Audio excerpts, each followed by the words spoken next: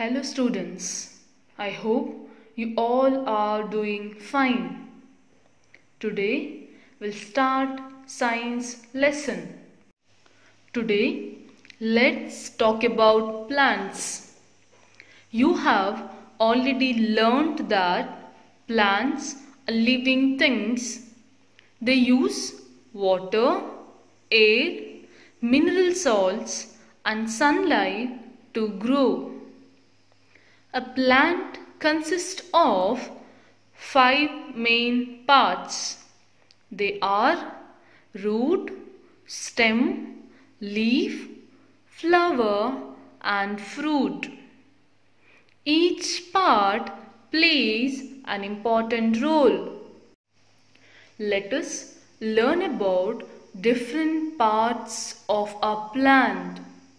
First one, root.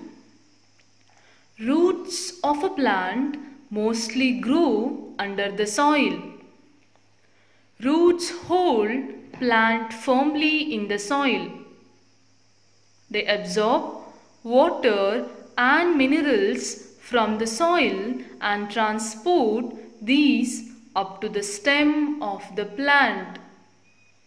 There are 2 types of roots: tap root and fibrous root.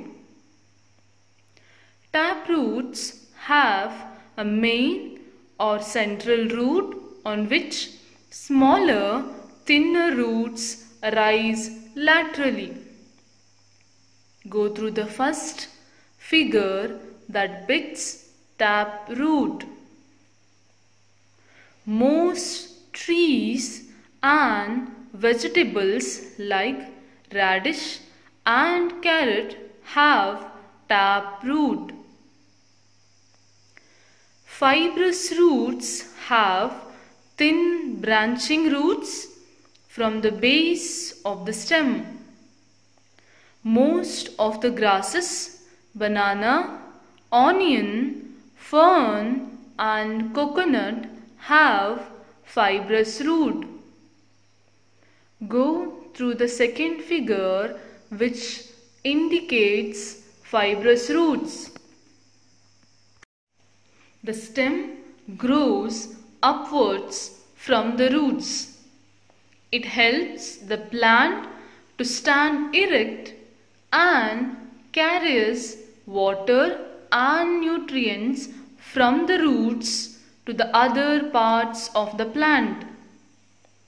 Flowers, fruits and leaves grow on the stem. Some of the stems are modified to store food.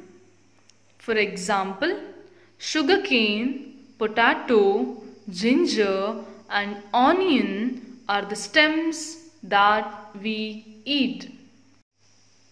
Let's learn about leaf.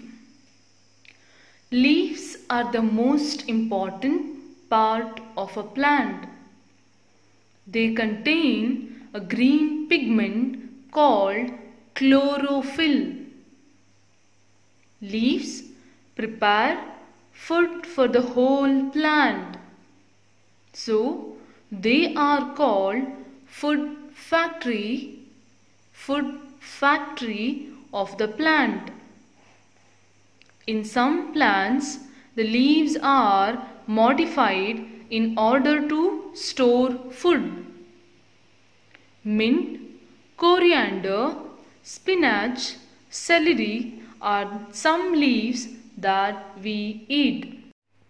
A flower is the most attractive and colorful part of a plant. They are of different shapes, sizes and colors. We often see butterflies, bees and other insects visiting flowers. They are attracted by the bright color and pleasant scent of the flower. The last part of the plant that we are going to study today is fruit. Fruits are the juicy and fleshy part of a plant. They have seeds inside them. A flower changes into a fruit. Dear students, eat plenty of fruits. They protect us from diseases. So, that's it for today's class. Go through all the concepts again and answer all the questions which are asked in the worksheet. I hope you all understood the concept. Thank you.